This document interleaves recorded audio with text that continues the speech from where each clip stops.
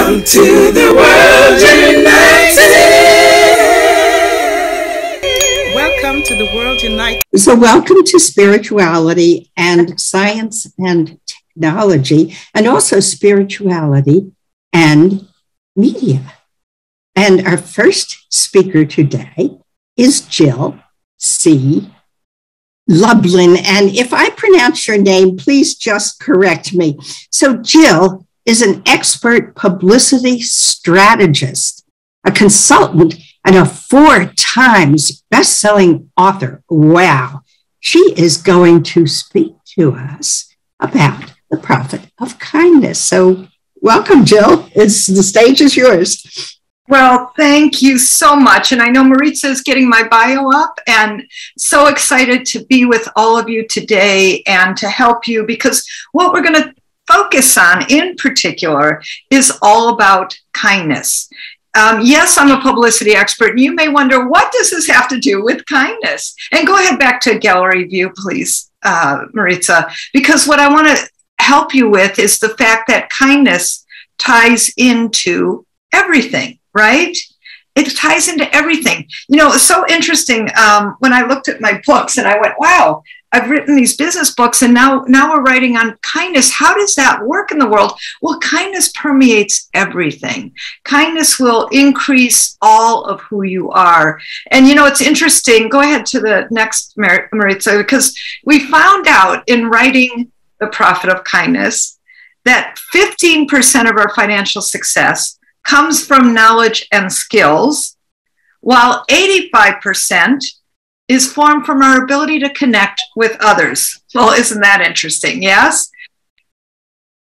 And I think that as we look to see how kindness ties into our world, one of the things, you know, I know people talk about practicing a random act of kindness. My friends, here's what I want. Go ahead next. I want you to practice a conscious act of kindness every single day. Yes, conscious, not random. And, you know, I was saying, well, you know, I'm most known for my book, Guerrilla Publicity, but here's the thing.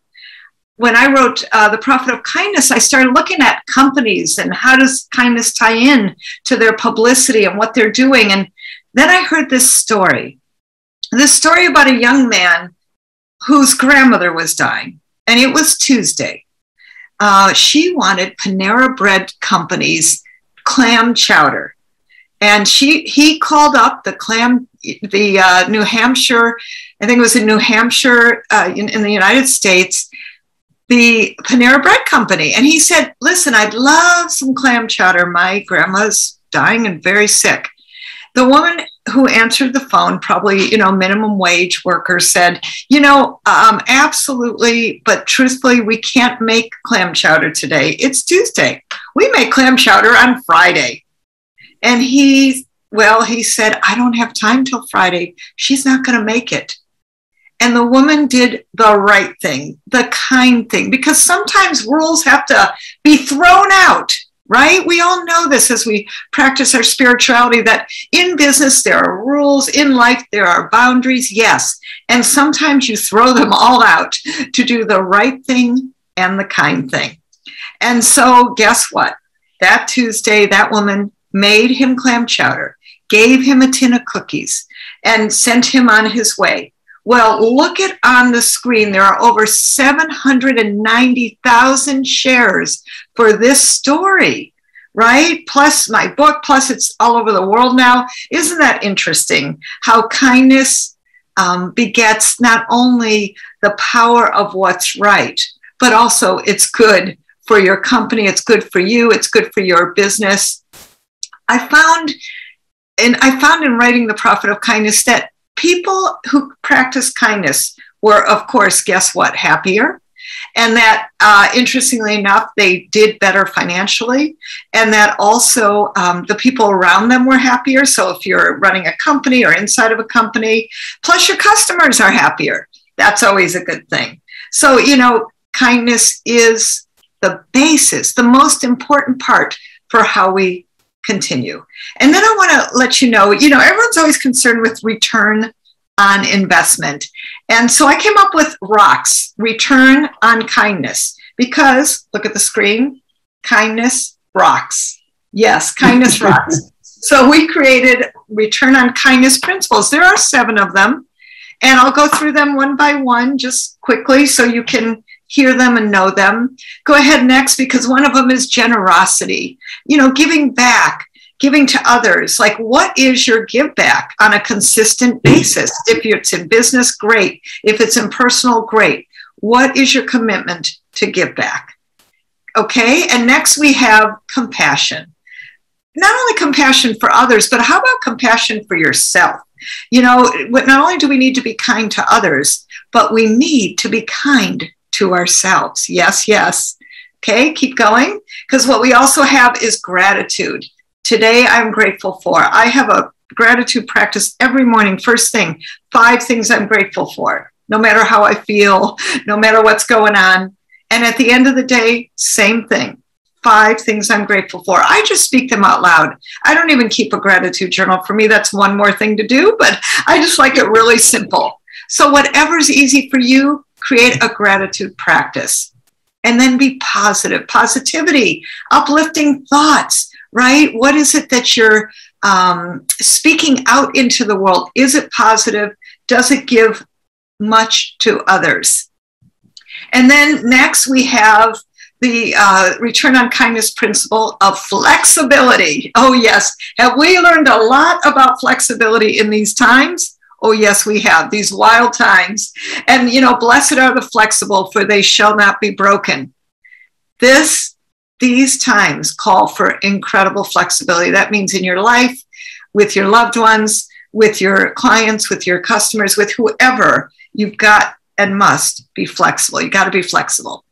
Okay, and next we have patience. Oh, yes. Oh, yes. Practicing patience is a big thing. You know, right when I was writing this chapter on patience, I called a utility company. Big mistake. I was on hold for an hour. And I remember they came back in and they said, "Thank you for your patience." And I said, "Oh, well," in my mind, who said I was patient, right? I love when people thank me for my patience, like when you're on an airplane and they're like 2 hours late, you got a meeting on the other side, or you got something you want to be at, right? And they come on and they say, "Thank you for your patience." And I'm like, not sure why you're thanking me, but thank you. But patience, of course, is everything. And go ahead next, because, you know, what we need and thrive is for connection. Yes, connection. And I think, again, now more than ever, we are so blessed to be here and to be able to connect on Zoom and to be with each other, right? But with that, my friends, comes the power of, you know, what is it that you need in terms of connection? Go ahead next. Because what we're looking for is every single day practicing this, right? Every single day. Let's bring us back to gallery view. And Janet, if you can maybe pin me, would be great. Yeah, thank you so much. Because what we're looking for is the opportunity. Can you pin me by chance? What we're looking for is the opportunity to create that kind of kindness that gets other people connected to you. Yes? Sorry, Jill, I don't know how to pin you. I need a logistical lesson. Can you try it? Maritza, maybe can you try it? I'm not a host, but you. just put her. You're good. I just pinned you. Could you pin? Not quite yet. I just pinned you. You're set. Oh, you did? Okay, great. Okay, perfect. Because all I see is you on the screen. Thank you. Okay, great. Thank you. So the thing about everyday kindness is that what it is becoming conscious, right? And Maritza, we're going to skip any more of the slides because what the point about kindness is creating that connection, creating the 7 pathways so that kindness rocks in your life. Now, I have to tell you something very exciting. And actually, Maritza, let's go to, I want to show you with the Prophet of Kindness that, you know, funny enough, you've got to sometimes find a different way into the media, because I am a media expert.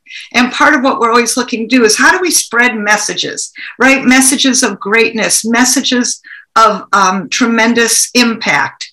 And with the message of the prophet of kindness, what we did was we picked the divided states of America.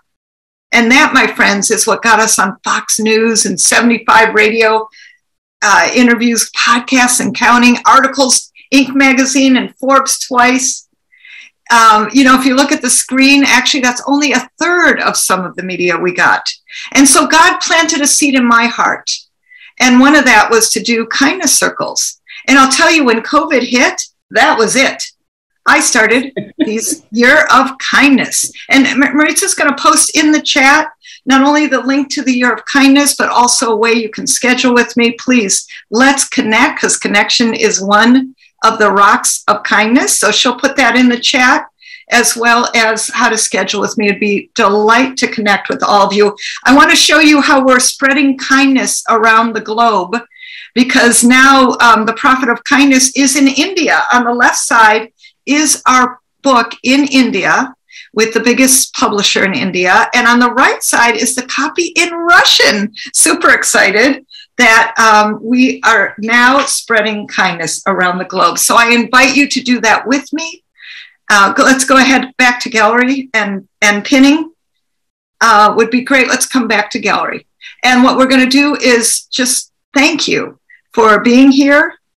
Thank you for the opportunity to serve with all of you and to create that connection with all of you and to remind you about kindness, because, my friends, kindness rocks, and your message matters. Thank you for having me. Thank you to all who put this on. Appreciate you. Jill, thank you so very much. Boy, I can resonate with a lot of that.